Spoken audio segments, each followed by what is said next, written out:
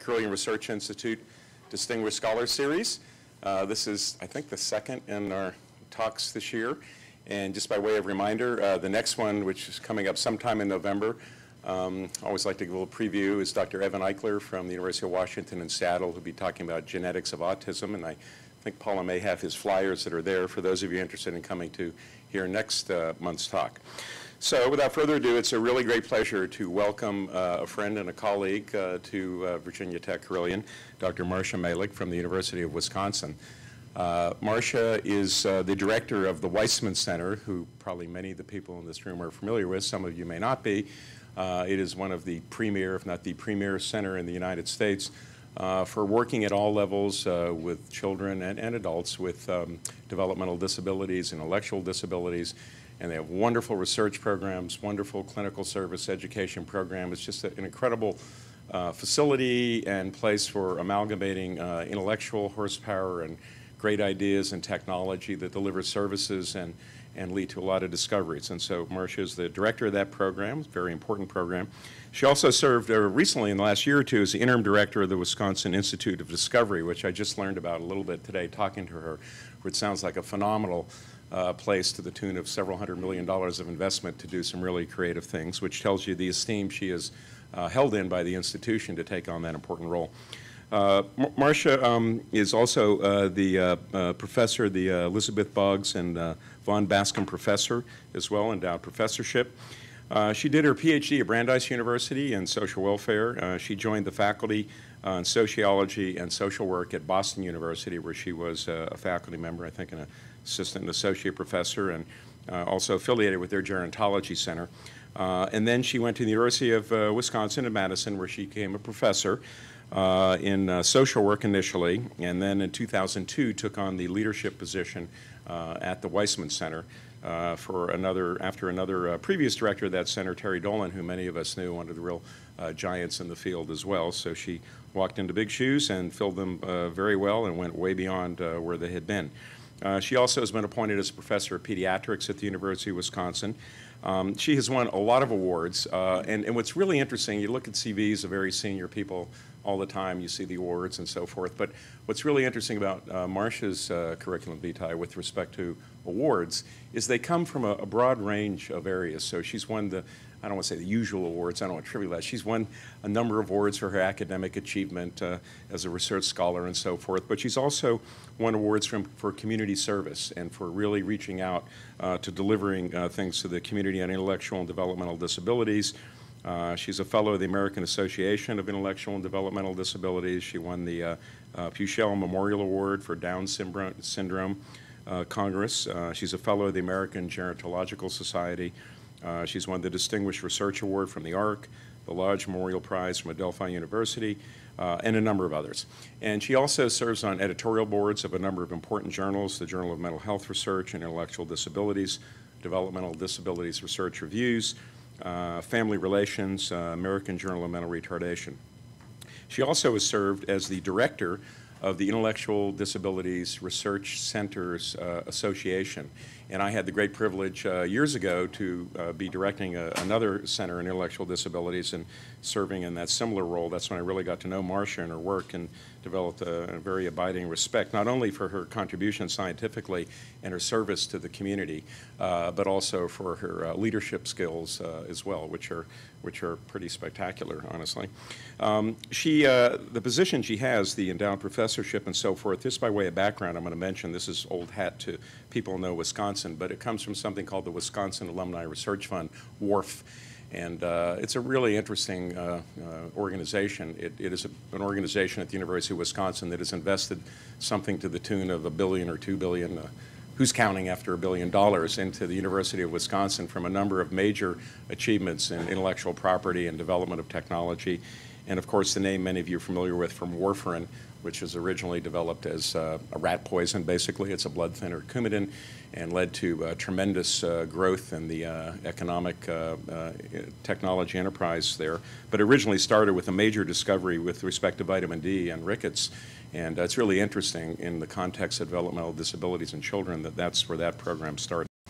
And lastly, before I let Marsha come up, I just want to say a couple words about her work. Her work has touched families in all sorts of levels, and she's really filled some really important voids when you look at the literature and the history of working with families and children with autism spectrum disorders, with Fragile X syndrome, Down syndrome.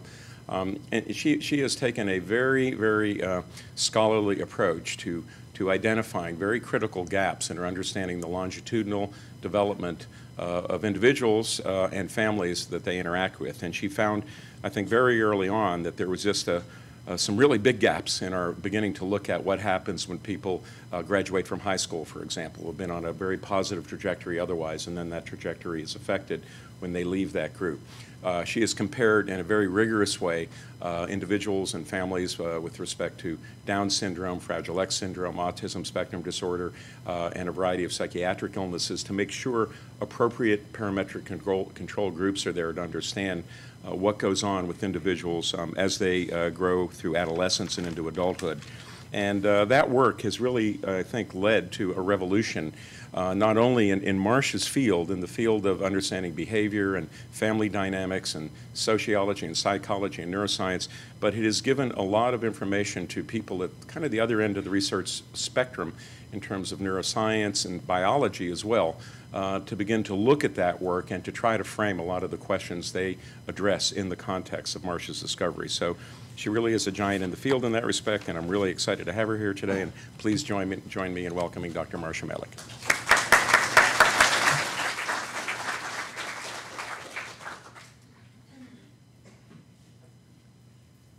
Well, thank you so much for that wonderful introduction. Really very, very generous. Thank you for inviting me here, and thank you all for being here. Can you hear me? Is this working? Okay.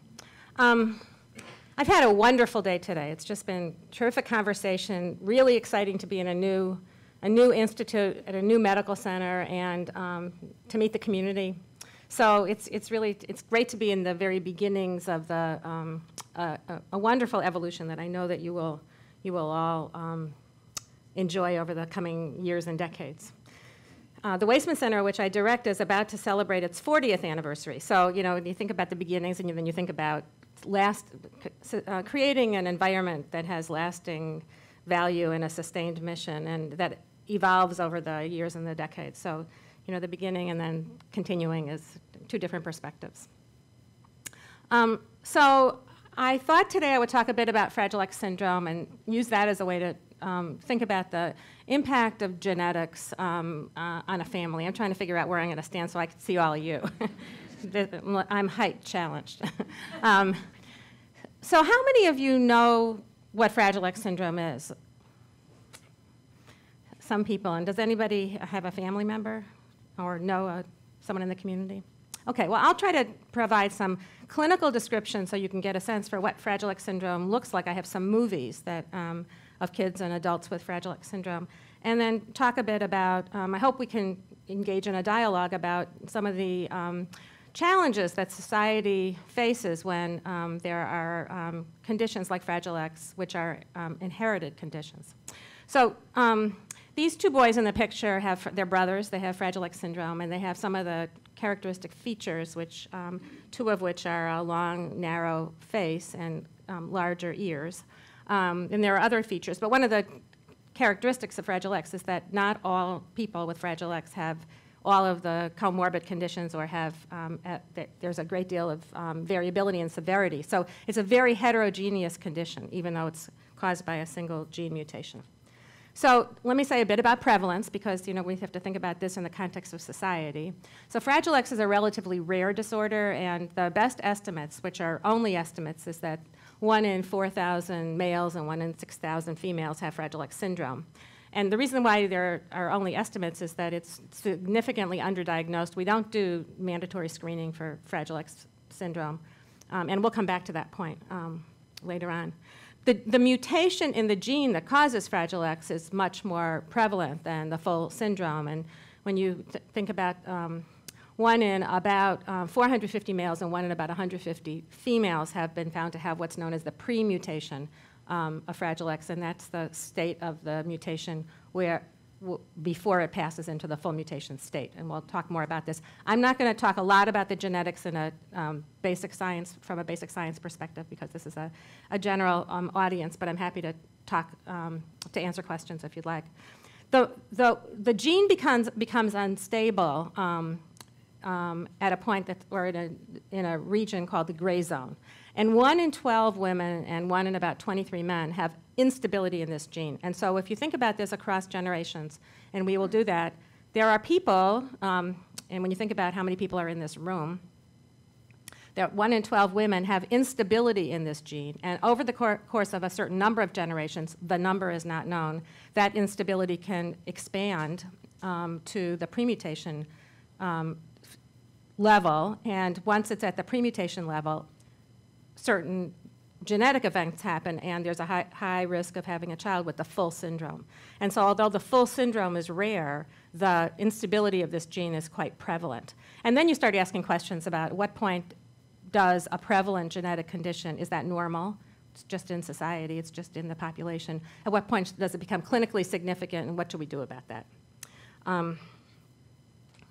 So this is a family, and I'm going to put this pedigree up again later on, but just to point a couple things out, for those of you who are not used to pedigrees, you have, the women are circles, and the females are circles, and the males are squares, and you have this couple, Charlotte and Cooper, which of course are not their names, and they had 4 kids, and they didn't suspect that anything was different about their family, and neither did anybody in the 2nd generation. And in the 3rd generation, you start having children who are diagnosed with Fragile X syndrome. And the child in our study is the one with the arrow, and in the 4th generation, all 4 great-grandchildren are affected by Fragile X, well, 3 by Fragile X and 1 by the premutation of Fragile X. And so you could see how it cascades through the family, but it's invisible until a child is diagnosed. And there are many, many families in our community where children might have mild symptoms, and they are not diagnosed with Fragile X syndrome, but yet there's increasing risk in subsequent generations. And this raises all sorts of questions, bioethical questions, and questions about family planning. So what I'd like to do today is tell you a little bit about the genetics and characteristics of Fragile X and associated disorders. I have some case examples and some movies, as I mentioned. Oops, sorry. And then more generally, I want to talk a bit about the issues of genetics that we need to grapple with as a society as we learn more and more about our genes, and big policy level decisions that have to be made. So a little bit about Fragile X. Although in most people who are not connected with medical centers or research centers don't know about Fragile X, it is the most common inherited cause of intellectual disability, what we used to refer to as mental retardation. Inherited meaning passed from parent to child. Down syndrome is the most common genetic cause of intellectual disability, but that's not inherited. That's a sporadic condition. And it's easy to diagnose Fragile X syndrome. You could take a blood sample and diagnose it, or a saliva sample, but it's severely underdiagnosed. And the characteristics of Fragile X are listed on the slide: developmental delay, social anxiety, seizures in some kids, speech and language deficits, being hypersensitive to sensory stimuli, sounds, lights.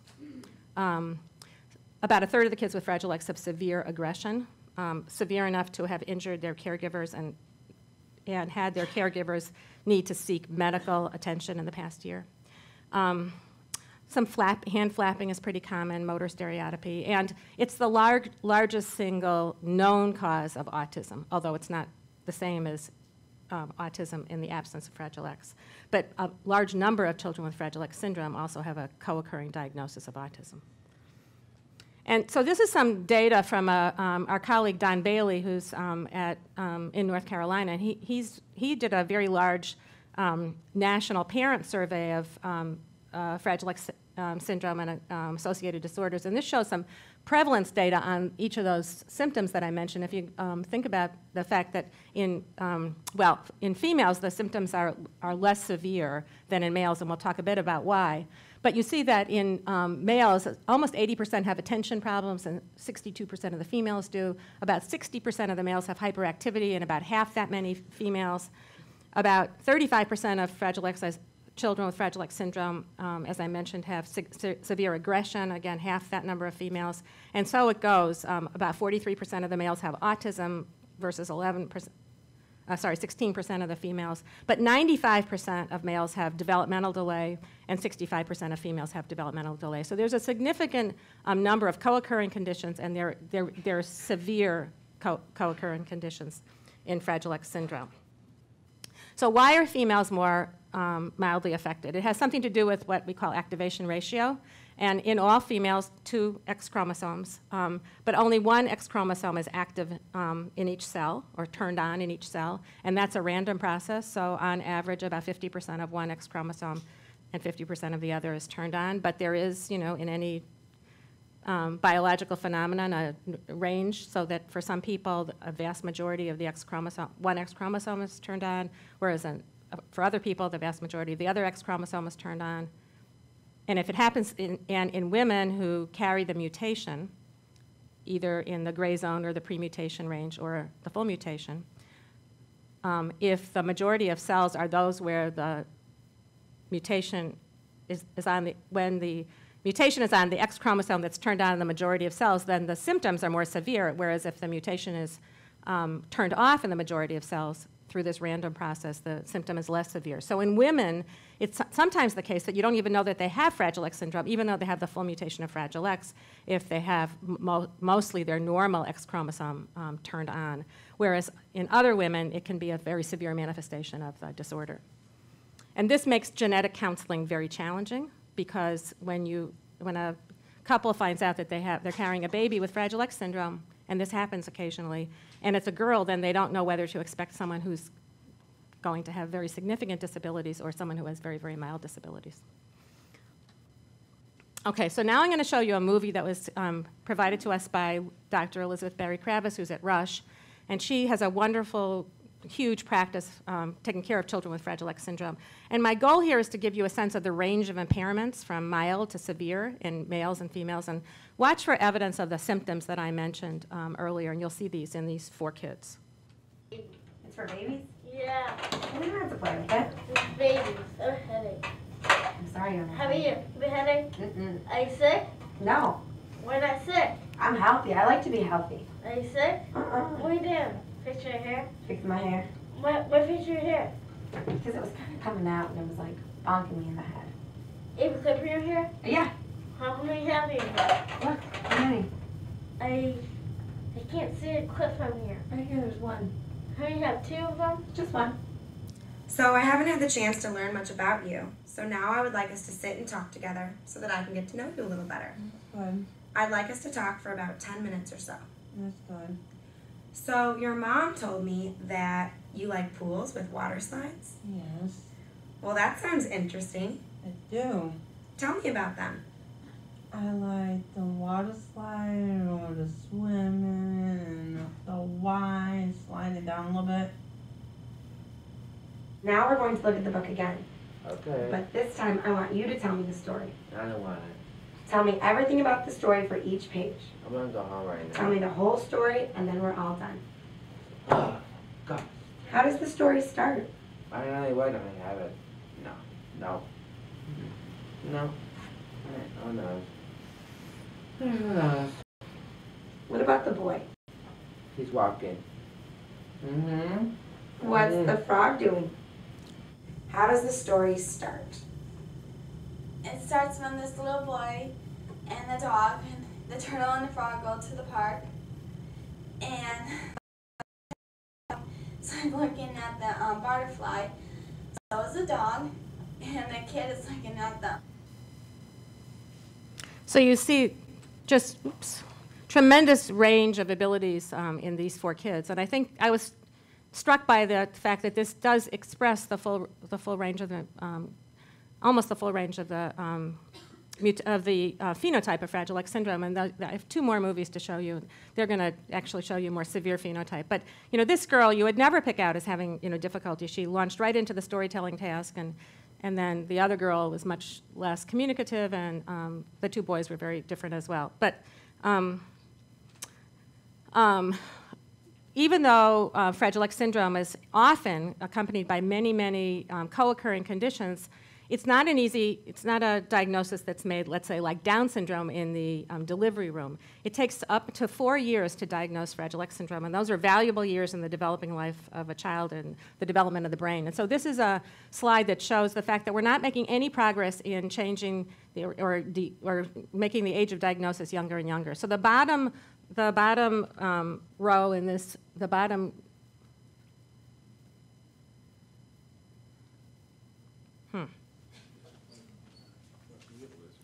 That was the best one. Okay, so this bottom row on the graph shows the first concern expressed by someone, usually a doctor or a parent, about the child's development. And you see that happens in 2001, kids who were born in 2001, it happened a little bit below 12 months of age, before their first birthday. And over the subsequent years, that actually has been improving, that now the first concern is expressed, more like 6 months, and doctors are doing much more developmental screening than they did, more than a decade ago. The second row is showing you when there's been a workup to confirm that this child has delayed development. And in 2001, that didn't happen until almost 2 years of age, and now that's quite a bit younger. It's at around 20 months of age. And then the third set of data shows you when the child began to receive services, and there is some improvement in that as well, where children are now receiving services quite a bit younger than they did years earlier. But there doesn't seem to be much progress in when actually the child is diagnosed with having Fragile X syndrome. We're talking about 3 or more years until the child gets the diagnosis. So you can imagine what happens in the life of a family during 3 years after the birth of a child. There's often another child born. Consequently, in about 29 to 30% of families who have one child with Fragile X syndrome, they have another child with Fragile X syndrome. Sometimes they have more than 2 children with Fragile X syndrome, 3 or 4. So I'll tell you about one family who we take care of in our center. The parents had 2 sons, and one of them had autistic-like behaviors and was sent to the Waisman Center for an autism diagnosis, and he did meet diagnostic criteria for autism, and the developmental pediatrician who worked him up recommended that they go for Fragile X testing.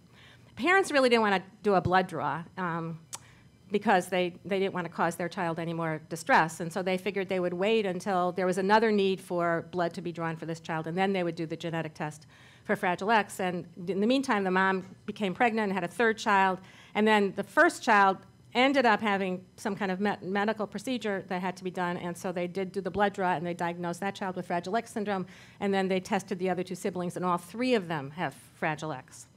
And these are great parents. It wasn't like they were resistant to medical care or advice, but they're dealing with a child who has an autism diagnosis. Drawing blood from a child with autism is challenging, and you don't want to cause any more distress. It's a whole series of trade-offs. So that's the situation that I think lots of families find themselves in, is that they end up finding out that their child has Fragile X after they've had a 2nd child or a 3rd child, and sometimes those kids are affected too.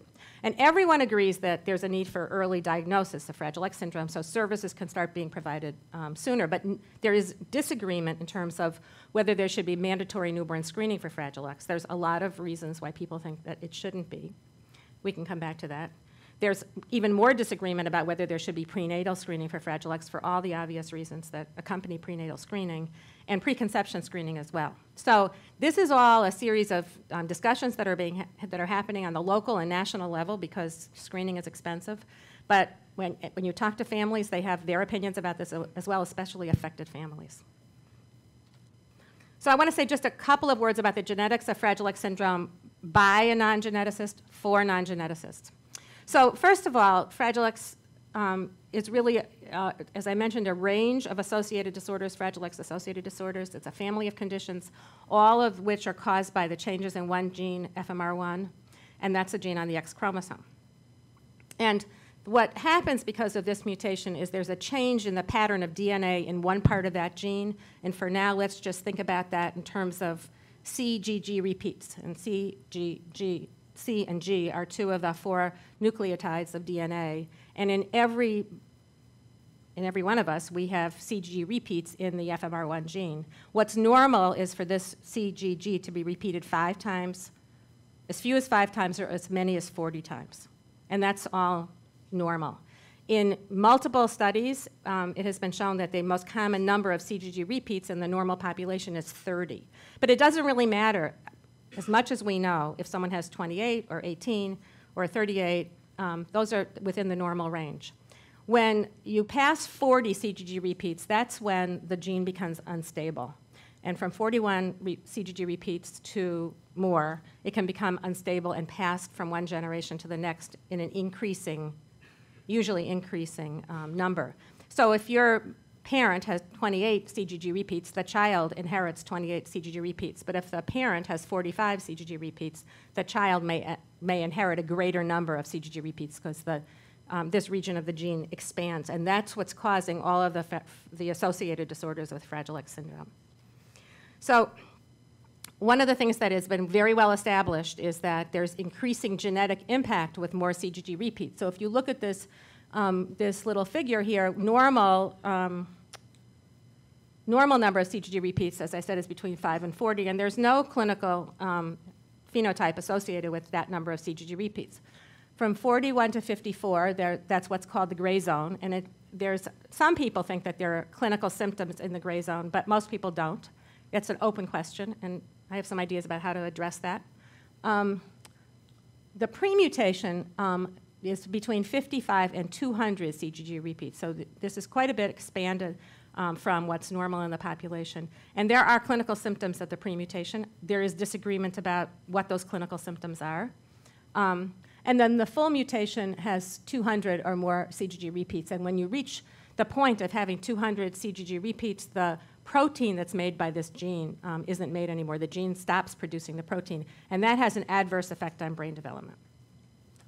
So here's a published 3-generation example. The grandfather had 52 CGG, so he was in the gray zone. He, of course, had no idea that he was carrying any kind of genetic problem. His daughter had 56 CGGs, and she didn't realize she had a problem until her son was born, the grandson of the grandfather. And he has Fragile X syndrome, and he has 538 CGGs. So this becomes this huge expansion within the gene once it hits 200. And that's what can happen in 3 generations. However, in fact, there has been no population study of the rate of expansion from the gray zone to the premutation to the full mutation.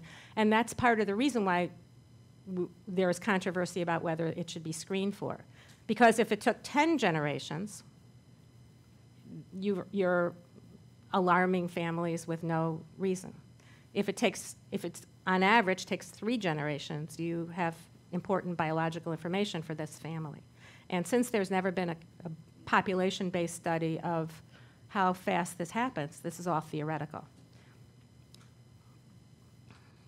So I want to say a few more words about the premutation. The estimates based on 3 recently published papers, 2 of which came from our group, these are based on biobanks, so not out of clinics, but out of populations of community members who have agreed to donate their DNA for research. We think that there are about 1 million or more premutation carriers in the United States. So children with the premutation tend not to be diagnosed. They often have symptoms, but they're not necessarily they tend not to be diagnosed with a premutation. And they don't get identified, these children with the premutation, until there's someone else in the family who has the full mutation of Fragile X syndrome, and then the whole family is tested. And then they find out that some of the kids have the premutation as well. Adult women with the premutation are at risk of, as I said, having a child with Fragile X syndrome, and there are other risks that women face, which I'll tell you about in a second. And then there's this controversial, there's inconsistent results, which leads to the controversy about whether the premutation is also associated with motor problems, with cognitive problems, with psychiatric problems, and with reproductive problems. Because adults with the premutation often have some percentage of those problems, but the severity is variable and the number of problems they have is variable. So there's just tremendous heterogeneity in this population. And there are some people who do not believe that this is worthy of public health screening because the symptoms are so variable, and other people feel that it's essential to identify this for the reasons that we've talked about. So this is an expansion of the table I showed you before. It's the same symptoms that we looked at for the full mutation, but now these data are on the premutation, and you can see that some of the same symptoms occur for the premutation males and females, and we won't go through these, but the symptoms tend to be less frequent than in the full mutation, and the symptoms are less frequent in females with the premutation than males with the premutation. However, the females with the premutation and males have about a third of them have anxiety, and females with the premutation, about 27% of them have depression. And so you see that there are some psychiatric risks that are experienced, or psychiatric symptoms that are experienced by some females with the premutation, and those are significant symptoms to experience. In 2002, it was really groundbreaking research published by a couple in California, Rondi and Paul Hagerman, and they called this irrefutable evidence, and I think people agree that it's irrefutable evidence, that people with the premutation have elevated risks of two constellations of symptoms. One is called Fragile X tremor ataxia syndrome, which affects about 30 to 40% of males with the premutation over the age of 50, and about half that number of females over the age of 50. And this is some cognitive deficits, some tremors, some gait ataxia, or gait instability, neuropathy, and some brain atrophy. So this is, I think, well-accepted risk of having the premutation later in life, but it only affects a portion of individuals with the premutation, and few women with the premutation, only about 15%. About 20% of the women with the premutation have what's called Fragile X primary ovarian insufficiency, which are reproductive symptoms. They have earlier menopause, 20% of them, several years earlier than the norm. And in fact, it turns out that the premutation is the largest single genetic cause of infertility and early menopause that's known to the reproductive community. But as I said, there's mixed evidence for elevated rates of depression, anxiety, and other health problems that are associated with the premutation, like fibromyalgia or thyroid dysfunction. So there's a lot of controversy, and until this controversy about whether the premutation is a clinical condition is resolved, I don't think we're going to make that much headway in terms of decisions about whether we should be screening for this condition or not.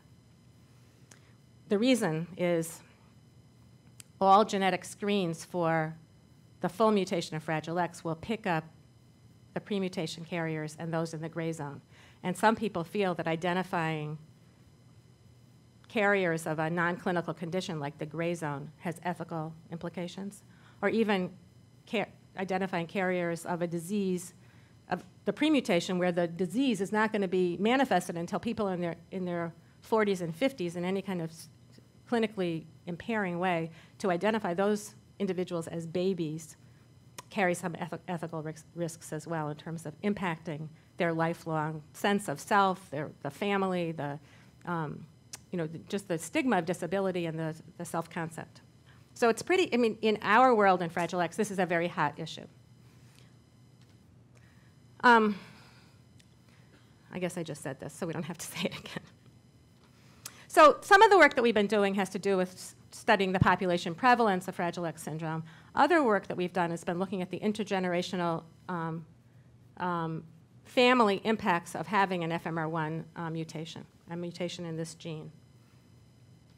So this is that pedigree that I showed you before. So I just want to go a little bit further into this because it's complicated, but it really tells the story in, I think, a quite vital way. So this is the child who's in our study. And he has intellectual disability, learning disabilities. He has cerebral palsy. He has Fragile X syndrome. The full mutation of Fragile X syndrome is signified by a blue coloring in the square or the circle. And so when you work backwards from Mark, so his mother, Lucy, has three siblings. And after Mark was diagnosed, Lucy was tested, and she was found to have the premutation, which is the red coloring there. And then it turned out her sister Haley, who also was willing to be tested, she also carried the premutation, and her brother Lucas was never tested, and her sister Brooke refused to be tested. So this is another thing that happens in families, is that there's not consensus about how to handle this. And some individuals in a family say they want to be tested, and others say, I don't want to know anything about it. One of the difficulties is that sometimes even people who don't want to be tested find out that they carry the mutation. This is not unique to Fragile X. This is true for inherited disorders. And in Brooke's case, she did not want to be tested, but she has a daughter, and when her daughter had children, both of the children were found to have the full mutation of Fragile X syndrome, and one of them also had autism. And so then Rosie knew, I mean, she was tested. She found out she, the mother of these two kids, she was a carrier, premutation carrier. And then even though Brooke, the grandmother of these two kids, didn't want to be tested, she knows that she is a premutation carrier. And so sometimes people, even the refusal of a family member to be tested ends up in knowledge of their genetic status. So then in the grandchild generation of the original parents, all 4 grandchildren who were born thus far are affected, 3 by Fragile X syndrome, 1 by the premutation, and 2 of the children with Fragile X also have autism. So when you think about the cascade of disability in this family, this couple, Charlotte and Cooper, had no idea what would happen. And you know, it's pictures like this that bring the dynamic discussion about whether to have screening for Fragile X syndrome to light. Fragile X syndrome, I mentioned, was associated with a tremor and an ataxia syndrome, FACS-TAS. And you know, this family doesn't seem to be having that kind of difficulty. But in other families and other pedigrees from our study, you'll see lots of instances of Parkinson's disease that was misdiagnosed as Parkinson's. It really was FACS-TAS. So there's a range of issues that can be discovered by knowing this, that one is a carrier of this genetic disorder, but it's severely underdiagnosed. And the other thing I want to mention that I haven't said thus far is that the research, the clinical research on Fragile X syndrome, as well as the biological research, is really biased toward individuals who end up being seen in specialized clinics and are diagnosed with this condition, and then from family members from those individuals. There are huge numbers of children with Fragile X syndrome who are just said to have intellectual disability. And there are many, many, many, many more individuals with the premutation and the gray zone with gray zone mutations who no one knows anything about them because they don't know they have it, and they've not found themselves connected to a clinic where this kind of research is being done. So therefore, we don't know how much of the research literature generalizes to the community population who have this disorder. I mentioned that about 40% of the males and about half that number of females with Fragile X have autistic disorder, and there's a lot of interest in autism. And there's also debate about whether autism in the context of Fragile X is the same autism when it's not in the context of Fragile X. And I'm not going to show you much data, just one graph, but we find that it's different, that when you have Fragile X and autism co-occurring, it's in some ways a bigger challenge. So this is showing behavior problems of individuals who have Fragile X only, and those are the blue bars. Fragile X co-occurring autism are the red bars, and then just the green ones are autism only without Fragile X. And you could see that for all types of behavior problems, those with both Fragile X and autism have significantly higher behavior problems, and the black line is where it's clinically significant, and there's just more burden of behavior problems of all types in co-occurring Fragile X and autism. I mentioned about severe aggression, sending about 1/3 of the parents, caregivers of children with Fragile X to seek medical attention because of the severe aggression. And there are other types of behavior problems that are common. And then when a child becomes an adolescent or an adult who's stronger and bigger, managing the behavior problems is difficult. So now I'm going to show you another movie of a child. Again, the movie was supplied by Liz Berry Kravis. And this movie shows a child with co-occurring autism and Fragile X. I don't think so. I think we need another one. Are you crabby? I think you're crabby. Michael, you need to have quiet hands.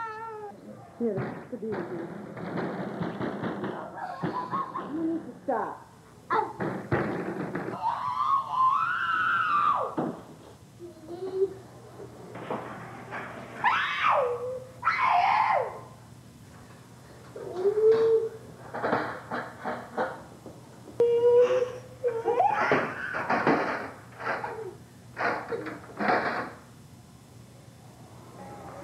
You can go. So it's hard to look at, but and this is Fragile X and autism together. So the last part of what I want to talk to you about today has to do with the impact of behavior problems and Fragile X syndrome on the family. This is something that I'm very interested in, how having a family member with a developmental disability changes the life course of the family. And for this part of our study, we use the daily diary methodology. And daily diary methodology is where you can get really microscopic information about the daily life of a family through this approach, which I'll tell you about. And we applied this in the lives of our study of adolescents and families of adolescents and adults with Fragile X syndrome. And in the daily diary study, we collected daily data for 8 consecutive days on mothers of children with Fragile X, pre-mutation carrier mothers of kids with Fragile X. We measured their daily stress. We also measured the positive things that happened to them during the day. We collected saliva, and from that we measured their cortisol, which is a stress hormone. And we also measured we asked the mothers about the daily behavior problems of their son or daughter with Fragile X syndrome. And we were interested in looking at the relationship between daily stress and cortisol. So as I said, on 8 consecutive days, mothers were telephoned in the evening. This was a 15-minute telephone survey. It was conducted by the Survey Center of Penn State University, and we used Penn State University because they were the home of a large nationally representative study of Americans, and they used this daily diary methodology. And so we imported this methodology into our study so that we could have really good comparison groups of unaffected individuals. And so, as I said, this 15-minute call asked how the mother spent her time, the minutes and hours spent on various activities, positive events, stresses, her mood, her physical health, and the only thing we added to the daily diary interviews was measures of behavior problems. So they were identical to the nationally representative sample. And on days 2, 3, 4, and 5, saliva was collected by these mothers. And the way they collected their saliva is they collected some saliva before they got out of bed. 30 minutes later, after getting out of bed, a second sample was collected, and then right before lunch and right before bedtime. So there are 4 saliva samples each day. They collected salivas on these little saliva samples on these little salivettes, like when you go to the dentist and they stick that between your teeth and your gum and your cheek.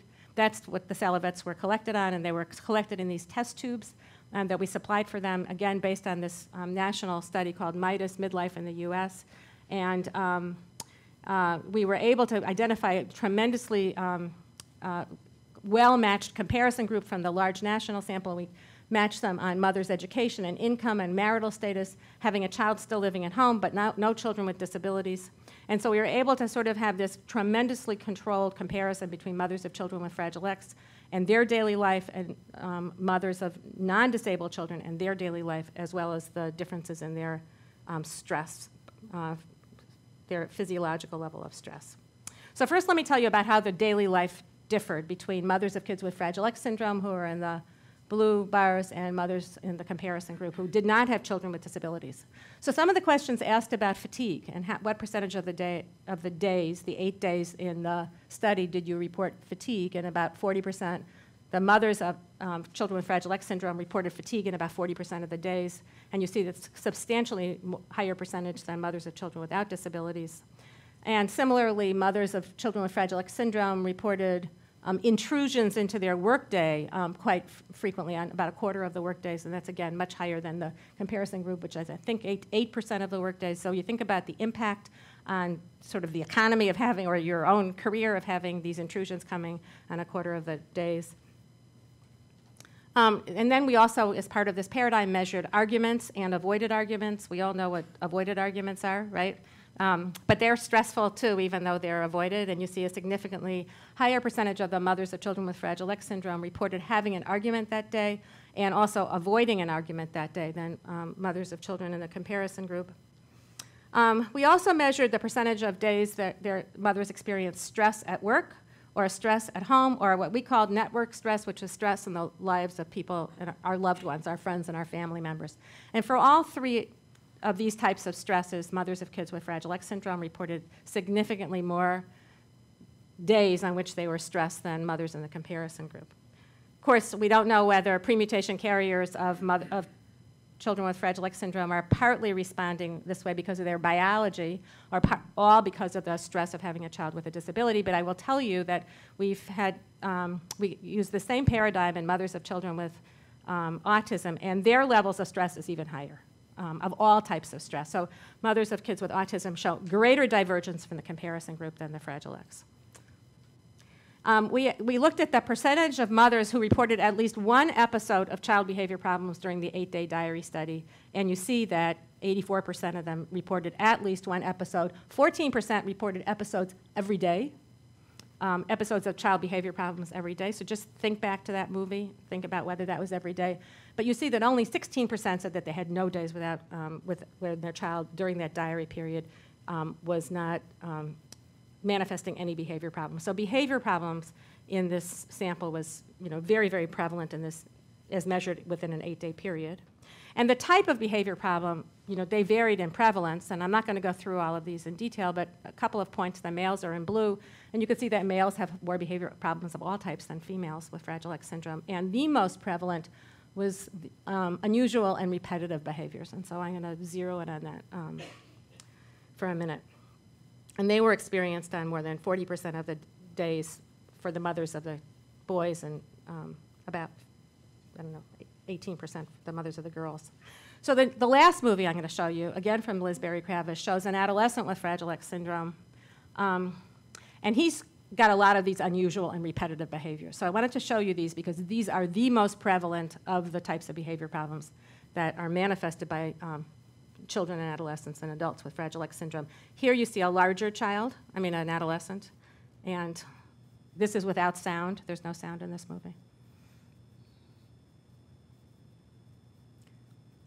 And he's walking with someone else. And he's touching the walls.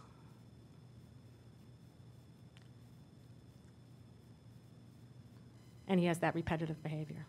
And so when you think about being out in the community, it's stigmatizing, it's hard to control, it's upsetting. I'm not sure he's upset, but these are the challenges that families have.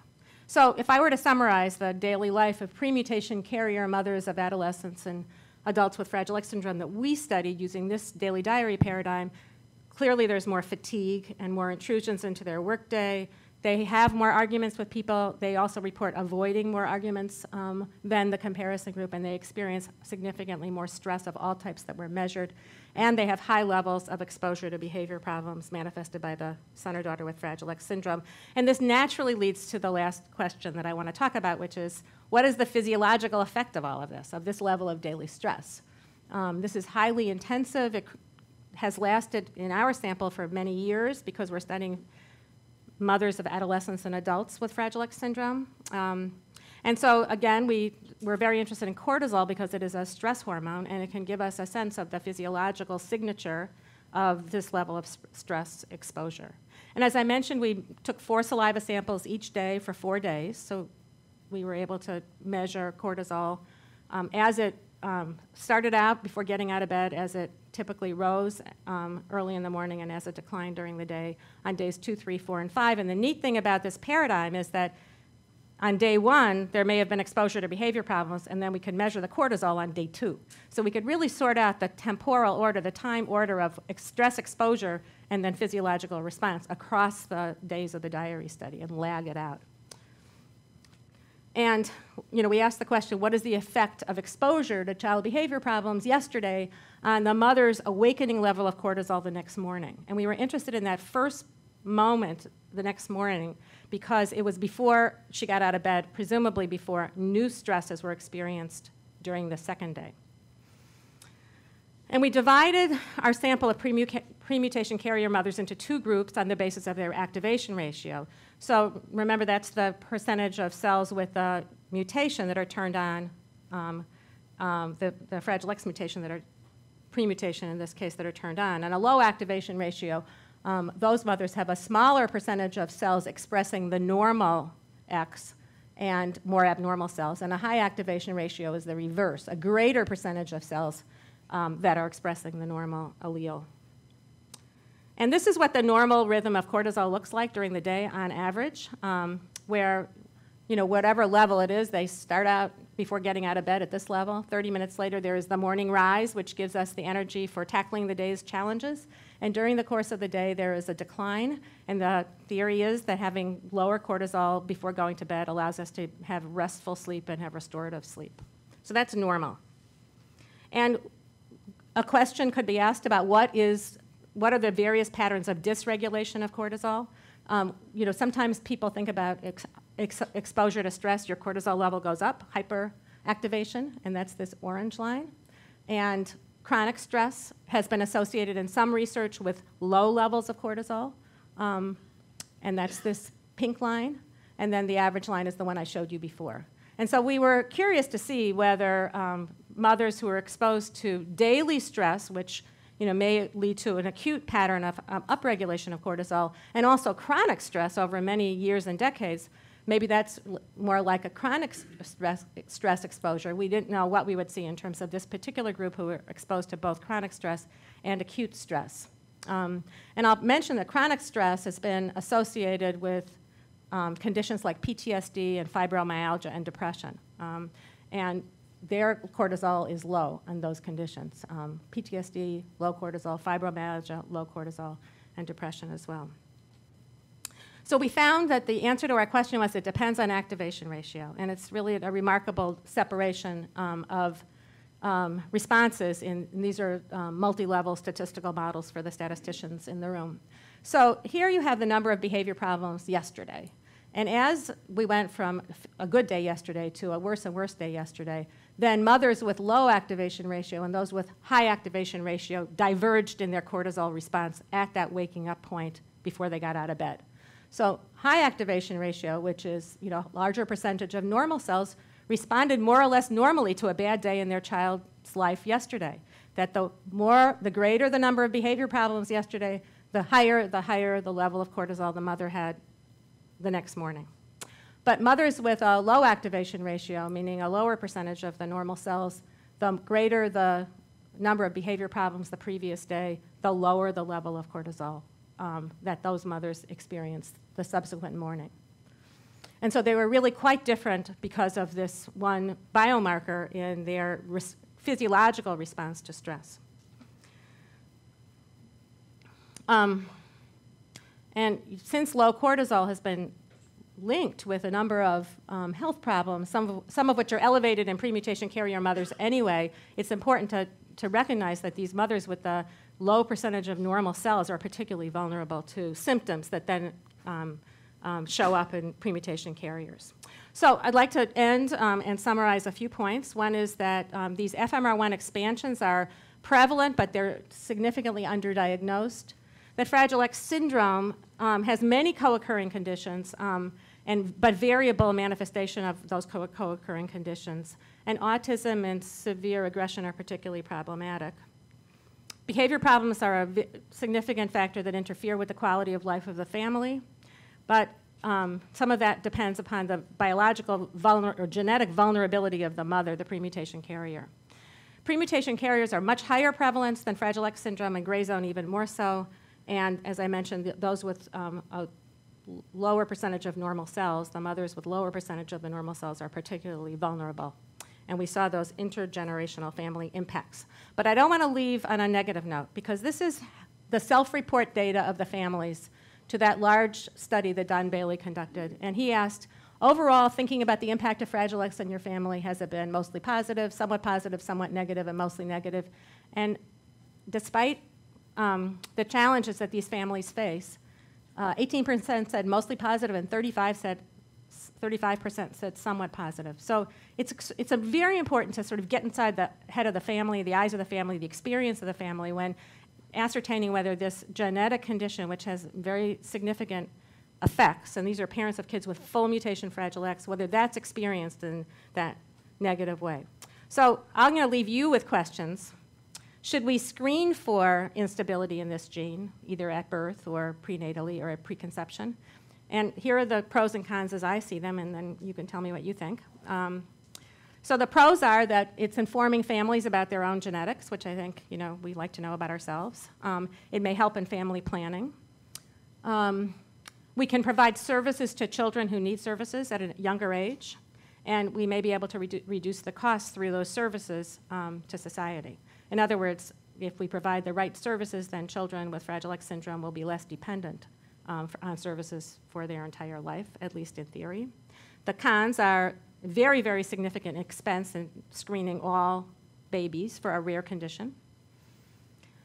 The more prevalent forms of Fragile X, the premutation and the gray zone, are definitely clinically more variable and less affecting, and should we be identifying babies who won't have symptoms and serious symptoms until later in life? And are we over-medicalizing a prevalent genetic condition? I mean, if 1 in 12 women and 1 in 24 men have this, if we diagnose this, is that over-medicalizing this condition? So I'm going to leave you with that question. And with that, acknowledge my collaborators, all of whom worked on this project with me, and also Don Bailey for supplying the data from Our Fragile X World, Elizabeth Berry Kravis for the movies, Dave Almeida, who was the principal investigator of the Daily Diary study and collaborated with us on this, and Pam Hurd, who provided some of the resources for population level assessment and our funding sources. So with that, thank you very much.